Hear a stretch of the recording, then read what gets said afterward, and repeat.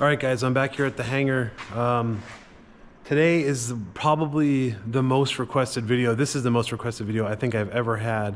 And a lot of it has to do with when people buy planes like the Challenger 1 or the Challenger 2, that they want to know what they need or what they need to put inside or what I use. I often get asked, what do you use for, you know, knowing where you are? How do you communicate? And every once in a while in the videos, I'll say, hey, this is my this or that, but I have never actually made a video going over all of it. And that's what today is going to be. So I'm not a CFI. In this video, I'm not saying this is how you have to do it or this is the best way. I'm simply showing you this is how I do it. So because people ask. So again, probably my most requested video. If you're watching this, please like and subscribe to my channel. I'm going to try to put a video out every week of doing something with the airplane. So yeah, if you could do that, I appreciate it. Go ahead and do that right now. It's like up there somewhere. So I'm going to pre-flight the plane because I might fly it, not in this video, in the next video. We'll get it outside and then I'll show you guys what I use when I fly. All right, we're outside. Before I start with my cockpit stuff, I'm actually going to show you guys how I do my cameras. So I just sent a video to Mike too about this, not Challenger Mike, but my buddy Mike. This is called Sky JFFJ. This is just a mount that, you know, you put in the bolt here. And basically my GoPro 11, which is the one I'm filming with right now, it sticks here. No wires go to this. So I just have multiple batteries if I'm doing a longer trip. This is the one where you see the picture of the whole side of my plane. Again, it's called Sky JFFJ. It's metal or aluminum or something. It works really well. And it does tie into this. And remember, you can't over tighten that because it's got to be kind of loose still. Not loose, but you know, the bolt needs to have some play for safety.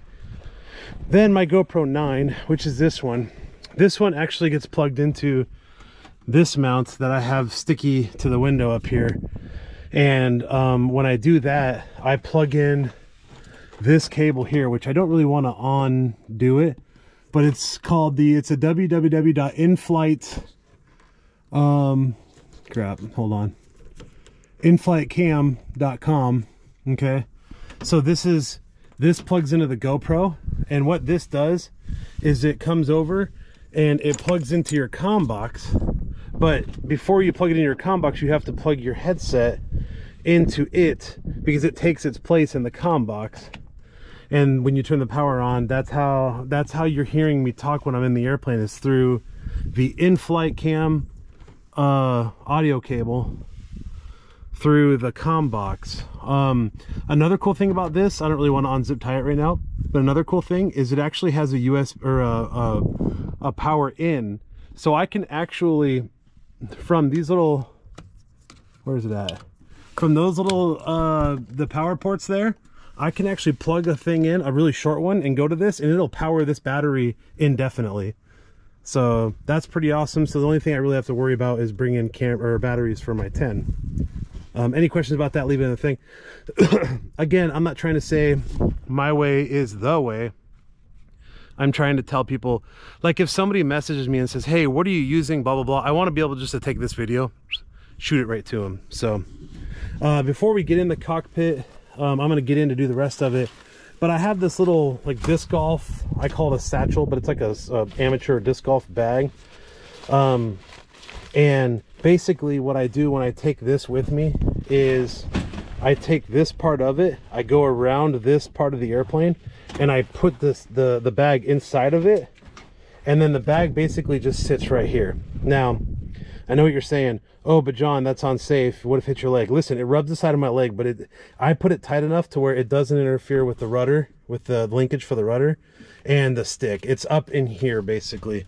So this is a decent space. I can keep my drink in there, I can keep my phone in there, I can keep whatever I want in there. And then the theory, which I haven't done yet, is that when I get somewhere, I can disconnect this and have this with me and not have to leave it at the airport, because obviously I don't have a closed cockpit, so anybody can walk up and not that it's really a worry, but you know, it's just, this is how I decided to do it. So that answers that question.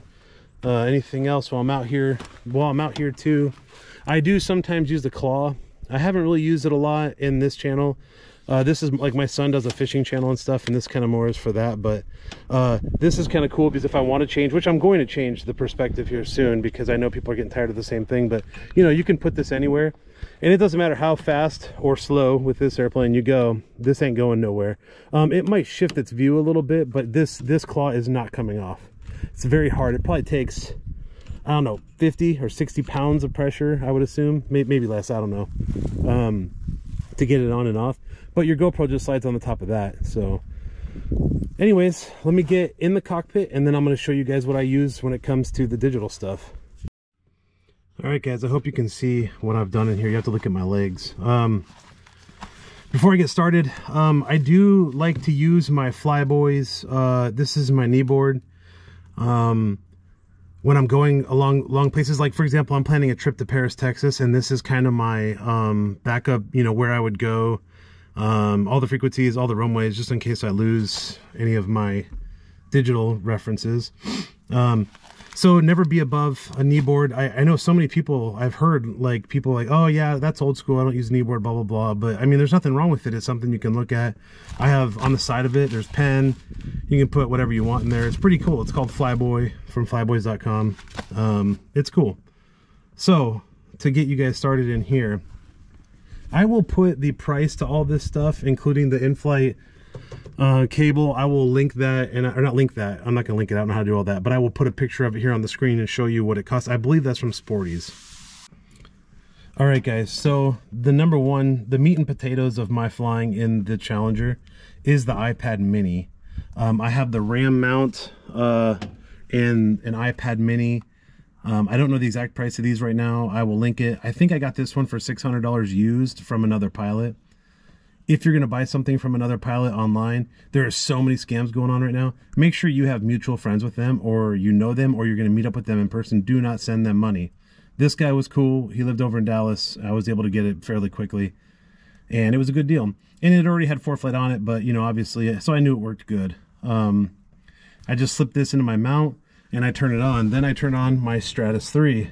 This is my ADS-B in. So this device is how I see other airplanes, not how they see me. I do not have ADS-B in this aircraft, which means when I'm flying around, I've got to use my eyes to look around, and I have to look on here. I do fly over to Tyler and stuff, and that is Delta airspace. So not also do I have to talk to the tower. I need to be able to see the other airplanes. So, and there have been many times for you guys who are going to be ultralight guys, part 103, or even sport pilots or whatever, and think, well, I don't need this or I don't want this.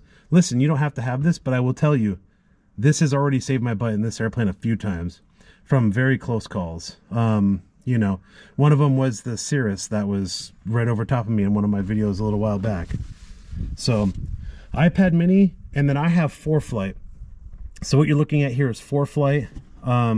When you pull it up, you basically have to make sure that it's connected to the Stratus by going to settings, and then you look here, where is it at? Right here, it says Wi-Fi hooked up to Stratus, so that's good. Then I go back to it, then I know I'm ready to fly. I find myself, if I have a flight plan that I'm doing, you have your flight plan pulled up here, and while you're flying, you know, it'll show you your little where you've been, like a little track. Obviously, if you're a ForeFlight person, you're like bored with me saying all this, but for somebody who doesn't know, ForeFlight is absolutely amazing on the iPad. If you don't like Apple products, I actually don't like Apple products. I use the Samsung cell phone. If you don't like Apple products, there is a website, or a few of them, that you can use, that you can put it on your phone or a Samsung tablet, and it still communicates with this. Here over the screen right now, I'll put what they are. I can't remember. I think one's called iFly, and there's a couple others. So, but if you want the cream of the crop, and the most safety factor, in my opinion, is going to be ForeFlight. Now, again, this is my opinion, guys. I'm not saying you have to do it my way, or my way is the perfect way. So please don't go in my comments and be like, oh, you're an idiot and blah, blah, blah. Yeah, I know. Okay, cool. So that's what I use there. The last thing really in here is my Yaesu 550. Hopefully you guys are seeing all this. The sun's kind of in a weird spot. My Yaesu 550, I'm not gonna lie, I was not a fan of it when I bought it. When I bought it, it only had the antenna, the physical antenna, the small one. And I was using it in here, and I'd be flying with groups of people on multiple occasions, and they could not hear me at all.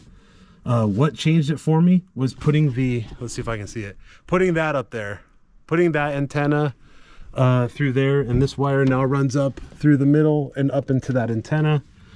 And now I can hear almost unlimited. Like sometimes planes that are 40 miles away and they can hear me. I've literally had conversations with people that were that far away from me. It works really good. It is not hardwired in. There is a 12-volt hardwire for it, and I need to bring it in here and put it in here, but I just haven't gotten around to it yet.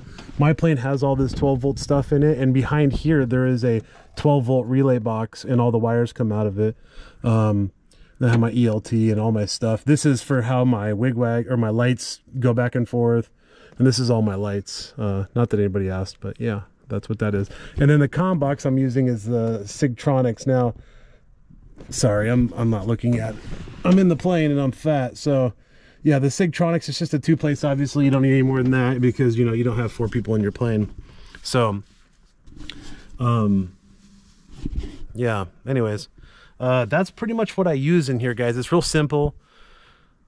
If you have an ultralight, like a single seater, and it's lightweight, you're gonna be flying at a lower altitude than I am probably. I like to get up to 2,500.